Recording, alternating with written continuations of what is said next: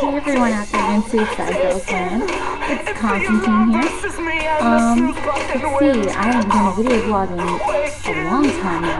Let's see what has gone on since I shot my sets for Suicide Girls. I went to DC and we shot about maybe 10-15 sets. We got a lot done. I made some really good friends there too. This girl Lolly, she is absolutely amazing, probably like the coolest person I've ever met, like the girl ever. And Dana, who is like a goddess of all those makeup, and Courtney, she's really cool. Let's see what else. I'm moving to Richmond in 2 weeks. I found an apartment there, so me and one of my friends are going to move to Richmond. So anyone who lives in Richmond, send me a message and we will hang out, because I need new friends in a new city. Let's see what else is going on. I have to finish all of my community service and take this mandatory 4-hour alcohol use class in the next 2 weeks before I move, which is going to really suck.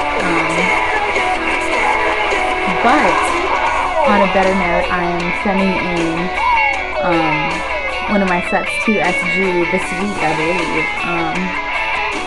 Yeah, so everyone, fingers crossed, you want to see me on SG.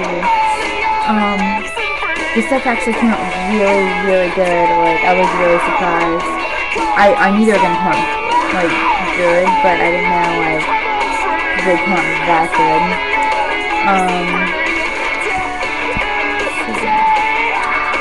I think that I'm gonna go to the Arkansas tattoo convention. It's gonna be Arkansas's very first tattooing convention. And I know, Arkansas. I know. You guys are like, why Arkansas?